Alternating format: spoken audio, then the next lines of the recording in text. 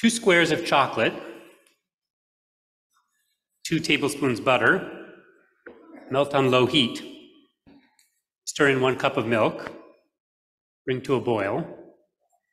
3 cups of sugar, 1 teaspoon of vanilla, a pinch of salt. Cook to softball stage.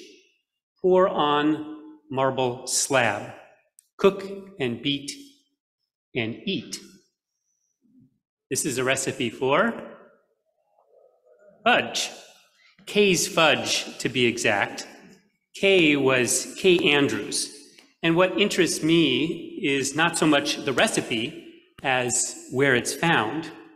It's inscribed on Kay's tombstone at the Logan City Cemetery in Utah. Now, I've heard of poems and I've heard of pictures, but a recipe on a gravestone? The monument has drawn so many visitors that the section of the cemetery has come to be known as the fudge section. This is just one of the many interesting and unusual inscriptions on monuments chronicled in a book about cemetery symbols and iconography by photographer and author Douglas Keister. For his part, Mr. Keister plans a bench with the inscription, "Keisters go here." Lest you think that such unusual descriptions are not something that Jews do, you need only look to the tomb of Ida Kleinman in Rehovot in Israel and check out her recipe for nustort. Now, I know it's a bit dangerous to talk about food on Yom Kippur, but I share it with you today not for the sake of the recipe, but to consider what we write on headstones and why. The topic is personal. After my father's death last November, I've been giving this some thought as my mom, sisters, and I worked on the wording and design of a monument for him. It's not an easy decision or an easy process. After all, how do you capture a life in a few words or phrases? You don't. Beyond my personal interest, though, Yom Kippur challenges us to consider life's essential questions. Is the life that I'm living now how I want to be remembered? Who do I want to be in the time I have left? For one well-known scientist turned philanthropist, it was not. Perhaps you know this story. When Emil Nobel was killed in a factory explosion, a newspaper mistakenly ran a long obituary about his brother, Alfred, who was still very much alive. So Alfred had an opportunity granted few people to read his own obituary while he was alive. And what he read horrified him. The newspaper described a man who had made it possible for more people to be killed more quickly than anyone else who had ever lived. You see, Alfred had invented dynamite. At that moment, Alfred realized 2 things. 1, this was how he was going to be remembered, and 2, this was not how he wanted to be remembered. Shortly thereafter, he established the Nobel Prize. Today, everyone knows the Nobel Prize, but few know how he made his fortune. Picturing our obituaries, or more narrowly, what will be written on our gravestones, motivates us to think about how we spend our lives. I know it sounds a bit morbid, but the idea is actually life-affirming. Often we try to suppress the thought of death, thinking that the farther we get away from it, there we'll find happiness. But the opposite is actually true. By intentionally considering death, we can appreciate the present and focus on the future. This is not a uniquely Jewish idea. Think of Mexico's Day of the Dead, or picture a medieval still life, a painting adorned with a skull and an hourglass. These memento mori, as they are known, are reminders that life is fleeting. For Jews, we know that this is an underlying message of Yom Kippur. Yom Kippur has its own memento mori. We wear white kittles, which are likened to burial shrouds. We don't eat or engage in physical pleasures. We read a martyrology about sages willing to die for their values. We visit cemeteries at this time of year and recite Yizkor prayers. I heard of a colleague who prepares for Yom Kippur by writing two versions of his obituary. The first, how it would be written, and the second, how he would want it to be written. Today's opportunity for self-reflection invites us to make a course correction and to narrow the gap between who we are and who we want to be. So let me pause here for a moment of silence and ask you to consider, what would you want written on your monument?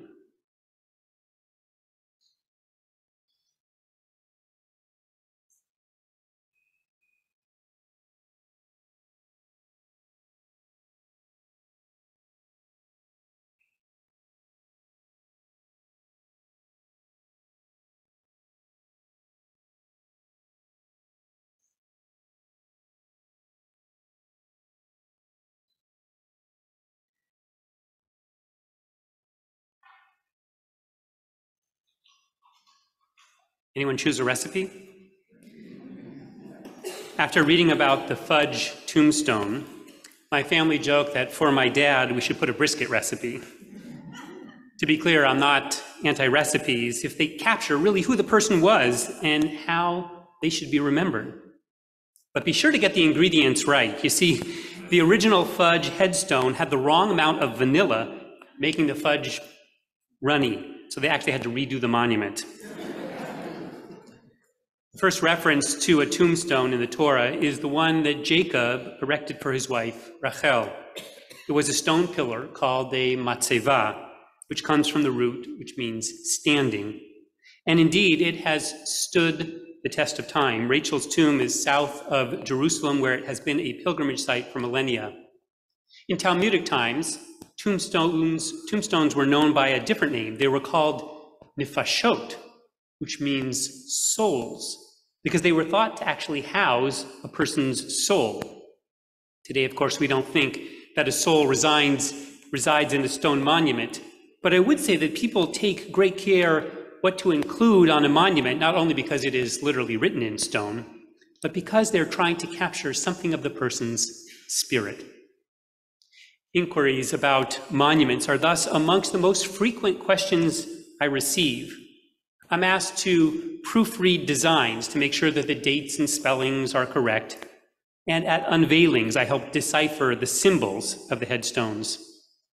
In truth, there are few requirements in Jewish law concerning matzevot, neither the design nor the wording, whether they're upright or flat, double or single.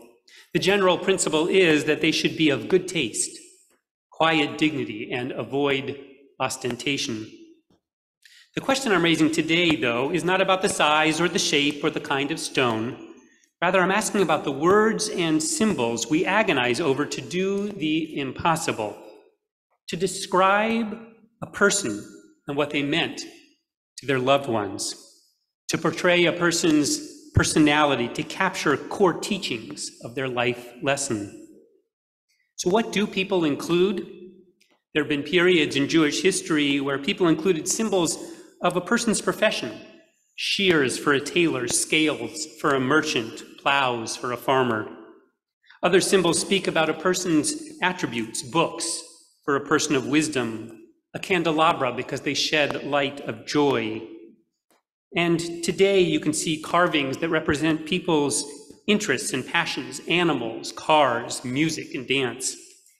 And then there are the words or short phrases that themselves speak volumes: loving husband or wife, Bubby or Zadie, child or friend. Or you might see these, which are quotes on real monuments. I was hoping for a pyramid. Or this one: he loved math, oh, and his wife and his kids too. Or raised 4 beautiful daughters with only 1 bathroom, and still there was love. Or died from not forwarding this text message to 10 people. People write and they put all kinds of things on monuments. And then there are the things that you never see: rich man, well-dressed, had power. It's not that any of these things are bad, if we use them to do good. But it does kind of make you wonder, if these things aren't important enough to inscribe on an epitaph at the end, why do we spend so much of our strength and time on them during life? It's a lesson that one man learned the hard way. Chaim was a rich man who was near death. He was very grieved because he had worked very hard for his money and he wanted to take it with him to heaven. So Chaim began to pray fervently. Chaim, hearing his prayer, an angel said to him, "Sorry, but if you can't take it with you." Chaim implored the angel, saying, "Speak to God and see if there's some exception." Well, a few minutes later, the angel reappeared and informed Chaim that God would allow him to take one carry-on with him. Overjoyed, Chaim gathered the largest suitcase he had and he filled it with pure bars of gold. Chaim died and he made his way to the gates of heaven, where he was met by the angel Gabriel. "I have to check the contents of the bag before letting it through," said Gabriel. So Gabriel opened the suitcase to inspect the worldly possessions that Chaim found too precious to leave behind and exclaimed, "You brought pavement?"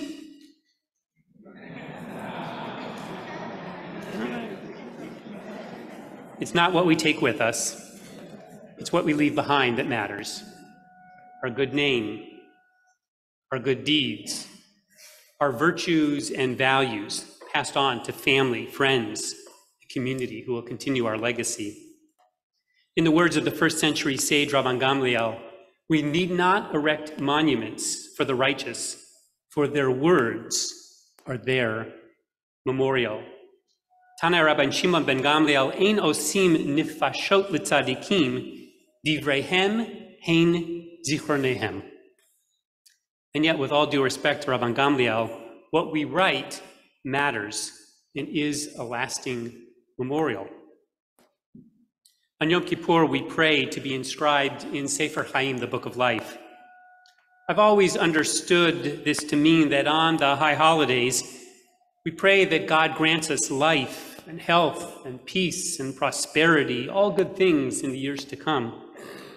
Today, I think about the phrase slightly differently. It's not just what God writes, it's what we write that will eventually be inscribed in stone. Yom Kippur reminds us that we are the authors of our book of life. We may not be able to rewrite previous chapters, but we can write them, R-I-G-H-T. We can write them through tshuva, through repentance, and we can shape the ending by the choices we make. If you knew that you had only a certain number of days or months to live, you would make very different decisions than if you knew that you had decades, wrote Maya Bernstein last year in an essay titled Yom Kippur, a lesson about living with mortality. In previous years, Bernstein considered this theme of Yom Kippur as a time to confront mortality and embrace life. She considered it to be a bit trite. But then she got cancer. And she realized she had a choice how she wanted to live with the time that she had. She became less rushed, developed clarity and confidence about how she wanted to spend her time and with whom. And she found that this encounter with death shifted her into what she called short-term living that was powerful and freeing. I reprioritized my work, she said. I took long walks. I ate ice cream. I reconnected with a handful of friends. I restarted writing poetry and played the piano in the evenings. And when my doctors finally allowed it, I swam in pools and ponds, and it was heaven. After each swim, I was moved to tears with gratitude for the gift of the clouds above the water. That's how precious each day, sometimes each hour, was. Admittedly, short-term living isn't easy. It's hard to live with that expanded consciousness all the time. We're busy. We have things to do and they matter. And sometimes we have to do things that we don't like doing. But then along it comes once a year, and Yom Kippur says, this is the only life you're given.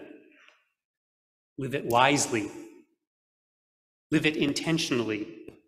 Live it so that you're proud of the book of life that you write. Live it so that your life is a monument to the values you espouse. Live it so that what is etched in stone is what you want etched in the hearts of those who love you. So what is it that my family chose to put on my father's matzeva? I have to give credit to my older sister for this suggestion. It's a phrase that comes from a 2nd century sage that captures how he lived and the lessons he left his family. It's a message that, in his memory and honor, I leave with you as we enter this new year, 5783. According to the effort, so is the reward. Shana Tova.